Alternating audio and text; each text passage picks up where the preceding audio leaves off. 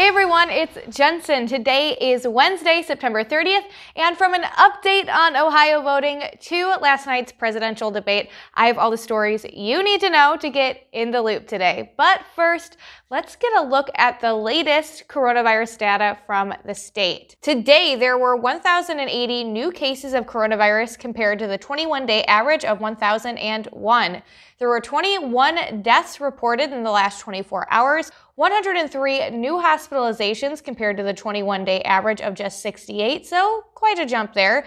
And there were 14 new ICU admissions compared to 11. Now, let's talk about money. Ohio's minimum wage is set to jump on January 1st to $8.80 per hour for non-tipped employees and $4.40 for tipped employees. Right now, minimum wage here in Ohio is at $8.70 and $4.35 per hour, so a 10-cent and a 5-cent jump respectively. Ohioans voted in 2006 to increase the state's minimum wage yearly by the rate of inflation, so there you go. Start checking those paychecks January 1st. And turning more toward election news, requesting an absentee ballot by fax or email is still off limits in Ohio. A 3-judge panel of Ohio's 10th District Court of Appeals ruled that a trial judge's order requiring Secretary of State Frank LaRose to allow the applications by fax or email could weigh down county election boards and pose a security risk. The court made its decision, quote, because of the unrebutted, compelling evidence of harm to third parties and the great public interest in preserving the security of Ohio's 2020 general election.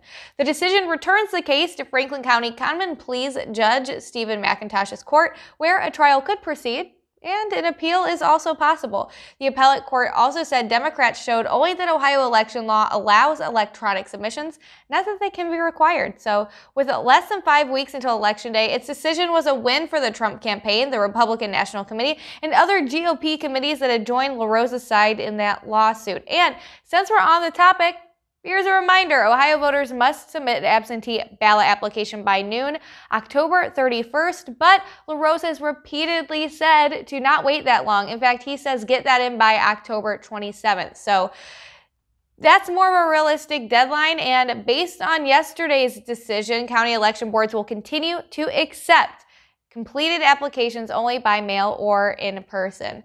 And while that's staying the same for now, there is something new happening this election, which will give Ohio voters even more information on election night.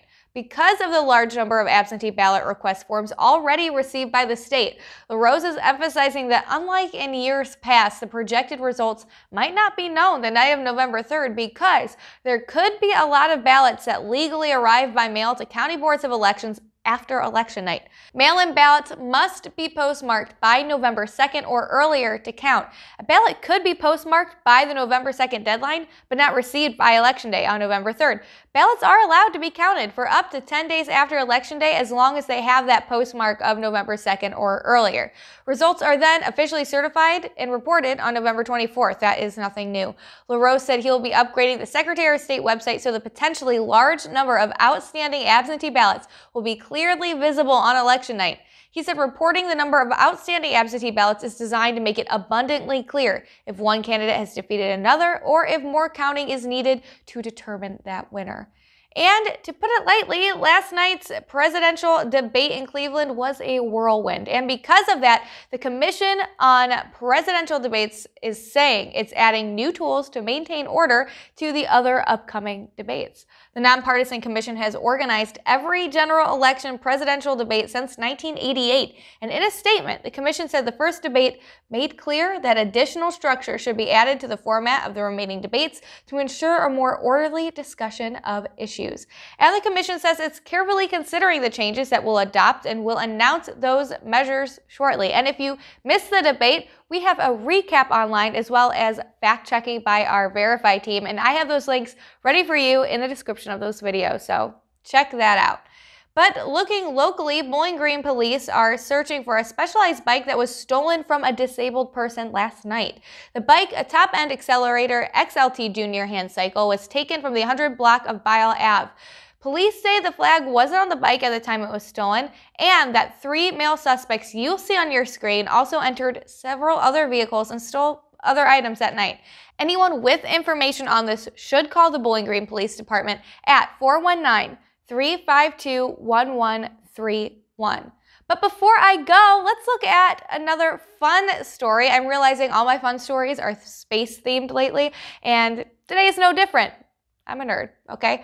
A flash that lit up the skies in Ohio and Pennsylvania at like 4 o'clock this morning was most likely a meteor. The American Meteor Society received more than 200 reports of a bright fireball over the eastern part of the state.